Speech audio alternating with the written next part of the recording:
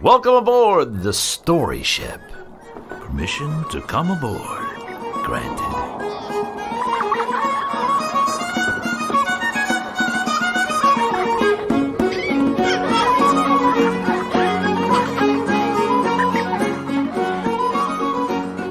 Oh, hello everyone. Captain Sean here. I'm so glad to be back with you today. Why, we've been very busy. We launched our first virtual show, Fairy Godfather and the Wand of Dreams. They're highly interactive adventures. You can find out more about them at thestoryship.com. Perfect for libraries and summer camps and school. You can even do them at home. Well, I promised you a special guest this week, and he's here. Bobby Norfolk, 3-time Emmy Award winner. He's also a Parents' Choice Award winner for his CDs. He's got lots of books available through August House Publishing. I'll have links at the website and tell you more at the end of the show where you can get his books and his recordings. He's come to us to tell us another fractured fairy tale. This story is the traditional Red Riding Hood, but told with a lot of twists. I think you'll really enjoy it. Here's Bobby now. You've heard of the story of Little Red Riding Hood. There's a French version and a German version. We're going to do the updated version, 2020. Now, Naomi Bell-Tuck, storyteller in Washington State, she did the original version of this fractured fairy tale. And I asked her if I could play with this piece, and she said, play away, play away. So let's play. Our Little Red Riding Hood owns a Corvette Stingray automobile. Oh yeah, you old heads, you know what I'm talking about. Young heads, Google it. Now, she had a car. Guess what color it was? You got it, red. Vanity Plates even said that. She called a flat. Boom. Uh-oh. She saw a service station. They said it would be 3 hours before she could get that car fixed.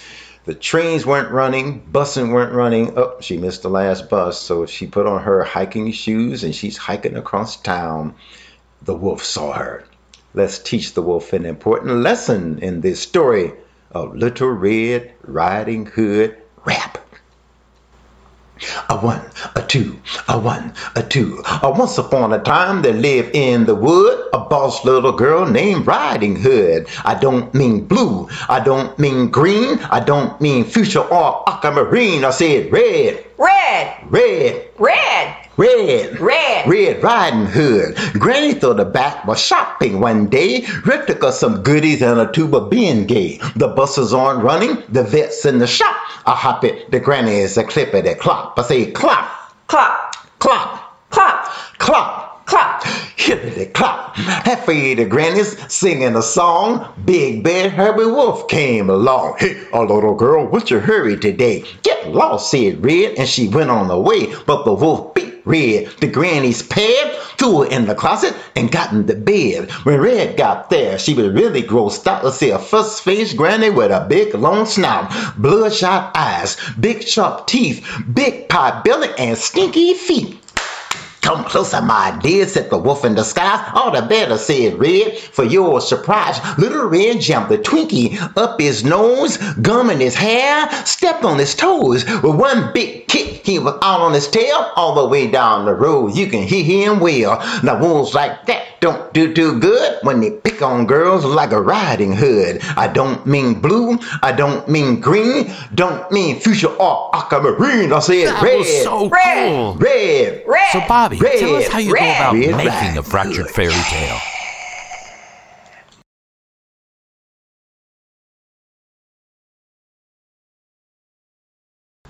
I went to a library and I found Folktales and Fairy Tales on the 398.2, and within that section of magic, I call it, I took those stories and I used them like silly putty. I just molded them and weaved them into new caricatures, into new ideas.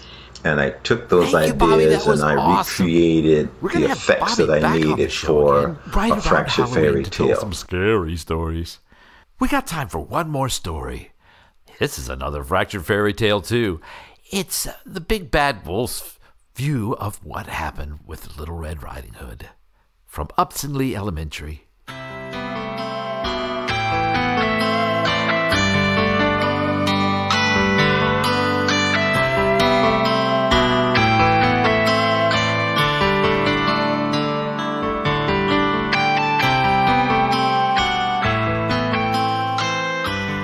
I know you've heard the story of Little Red Riding Hood and the Big Bad Wolf.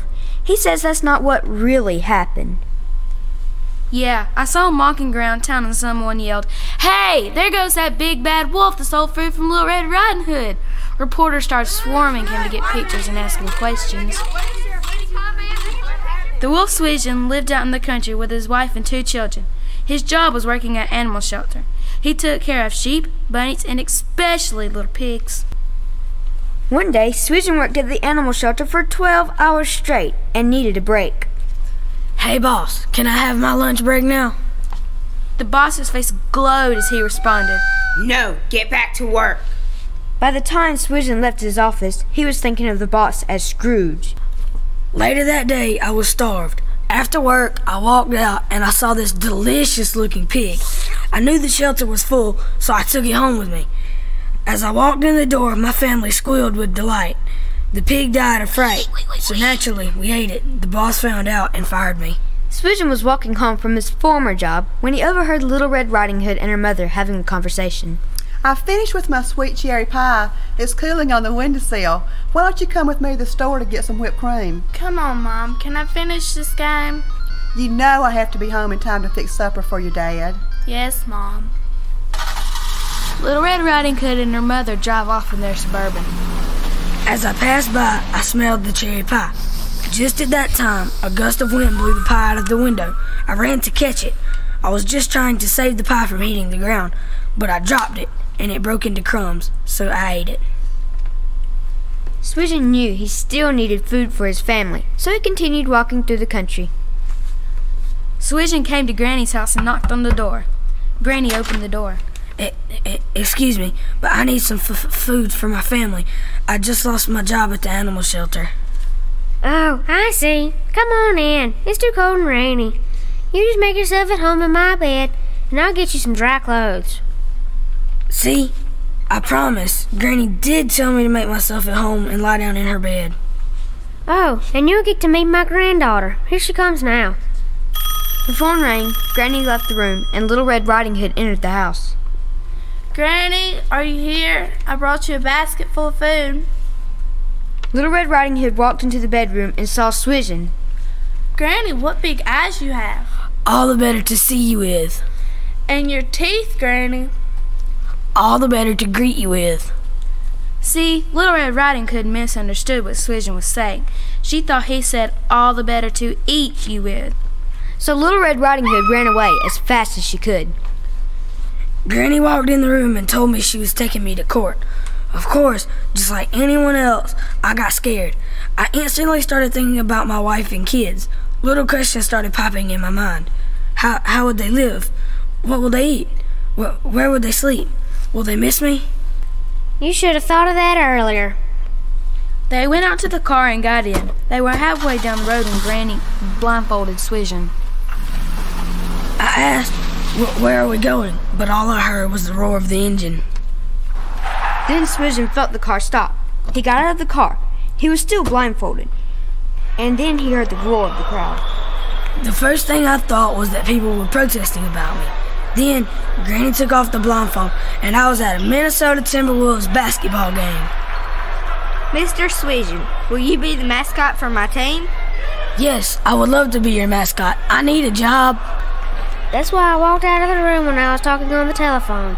I didn't want you to hear me talking about this. Now I am a mascot and shoot granny shots for the Minnesota Timberwolves. Honest. I thought there was something fishy about that wolf at the Minnesota basketball games. Guys, I've had such great fun today. You can find Bobby Norfolk's CDs and books through his website at BobbyNorfolk.com. That's BobbyNorfolk.com. I've had a great time with you guys. Visit us again online at thestoryship.com. We hope to hear from you soon. Thanks for listening.